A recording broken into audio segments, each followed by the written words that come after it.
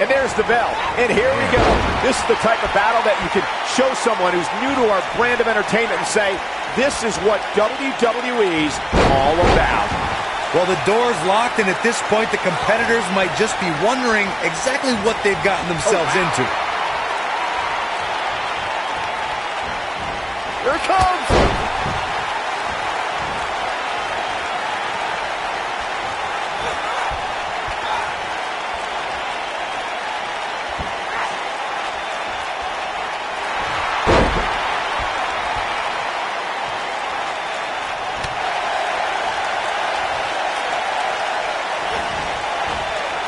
Nailed it.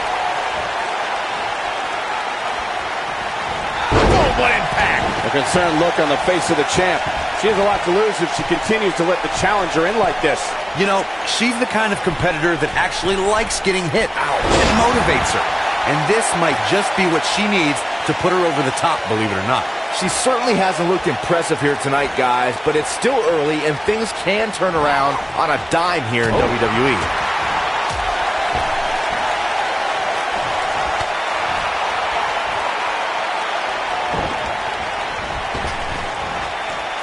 What impact. Look at the look in her eyes. She's in the zone now. Boom! This could be the turning point, Cole.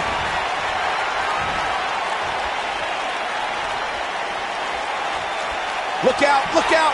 This could be it. Boom, what impact. Oh, it's over. She goes for the cover.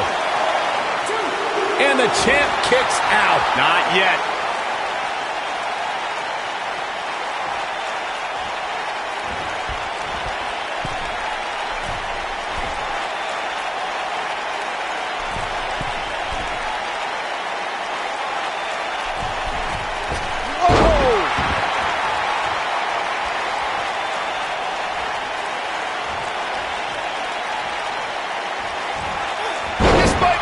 Oh, my.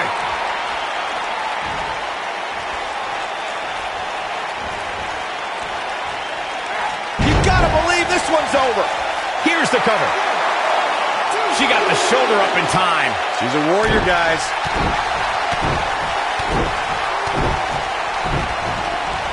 Spear! Spear!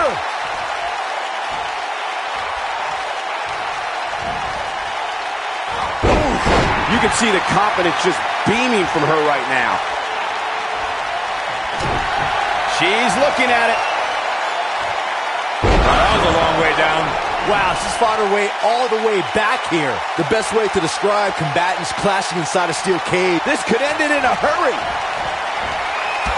Beautiful technique. That has got to be it. Let's go back and take another look. Great move by her right there.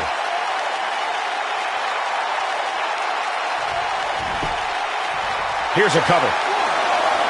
Well, she's got a tremendous amount of resilience, so I think she's got something left here. She's still in this one.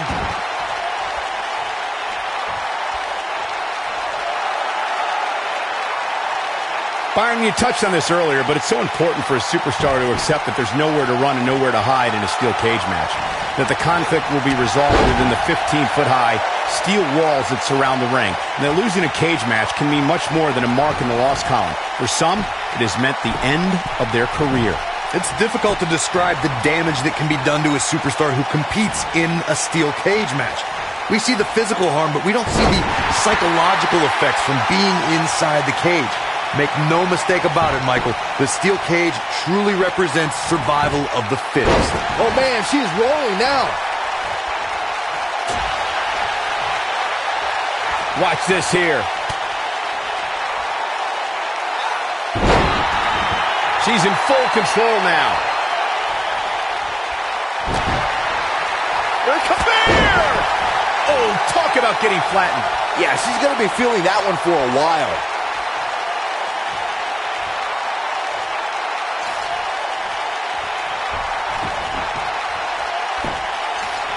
There's a certain feeling that comes over the combatants in a steel cage match once they hear the door close and see the official lock it.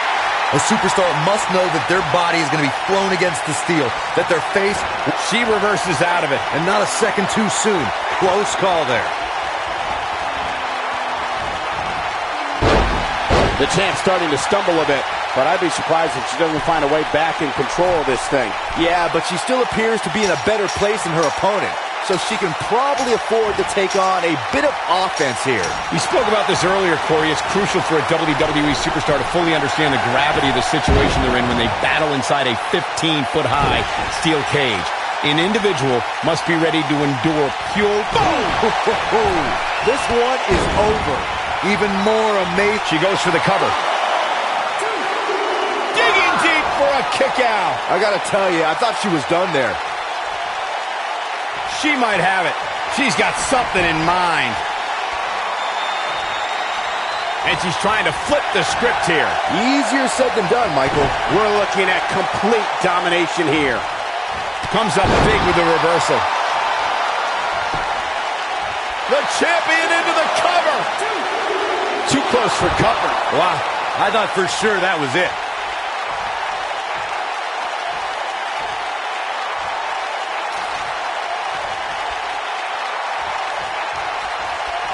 According to historians, the twisted metal that we see as part of steel cages today dates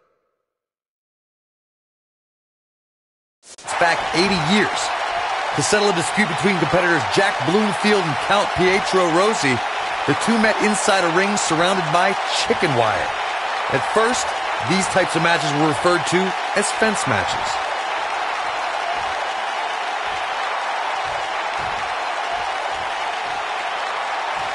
Corey, you gave us an impressive history of the origins of the steel cage match.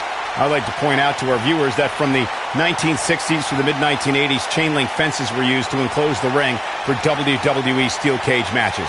A superstar could win by pinfall, submission, or by exiting the cage through the cage door or climbing over the top of the cage. We should also point out, Michael, that the way to win a steel cage match can vary by match depending on what was agreed to before contracts to compete in the match were signed. Talking about history, at WrestleMania 2, WWE unveiled the redesigned steel cage with solid steel blue bars before returning to chain link mesh in the late 1990s. She dodges that one. There comes Spear! Drops her with authority. Wow, that was intense.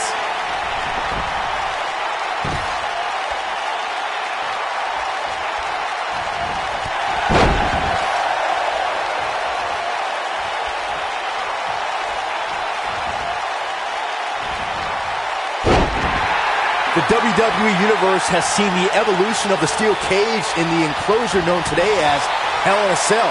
The first time an enclosed cage was seen was in October of 1983 in the... Ooh, what impact. Man, she knows how to make a comeback. Just in case you didn't see it. The champion retains. The champion retains. These ladies put on quite a show. Here's another gander.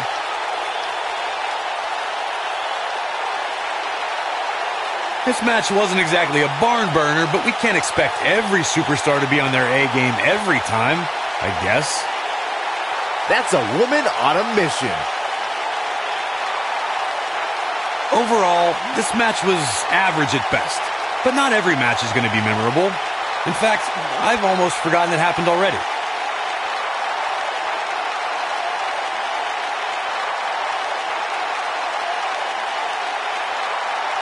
Nobody can say he didn't earn this win here.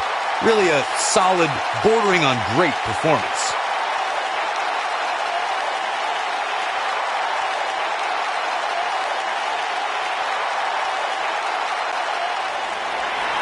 Ladies and gentlemen, here is your worldwide internet women's and Princess Sal. What a ferocious conclusion to this steel cage match.